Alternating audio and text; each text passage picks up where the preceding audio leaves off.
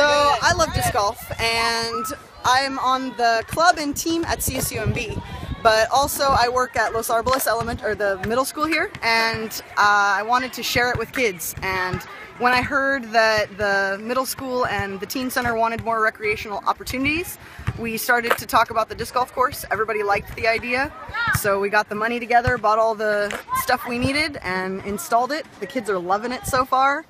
Hopefully once we get the curriculum in the school and the PE teachers are teaching lessons, we'll get more people out here, and that will draw them into hopefully collegiate disc golf, which is what I do. Compete in nationals. We go back to Georgia even and play, and last year we became the women's team champions, so CSUMB is really proud of us this year.